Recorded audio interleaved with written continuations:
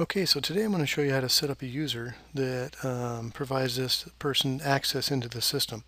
So this would be something you could do, say, right after you got a new license and a new user is started. So we're going to go to Setup and General and then into Users. So, and it's already in the add mode, so we can just create, and then it's be like first name, last initial, and tab on down, first name, last name. And you can provide an email address and if you want to do a phone number. Then the next key part though is going to be providing a password. So you can create a password and you want to do, it's asking you to do this twice, and then what you can do is you can prompt it so that when the user logs in with that temporary password, it's going to prompt them to change their password in the next login. So another thing we can do is from the users, you also can go through and browse the existing users. So you've got an idea.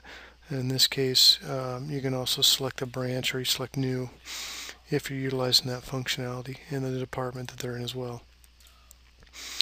All right, I hope that helps. Thanks.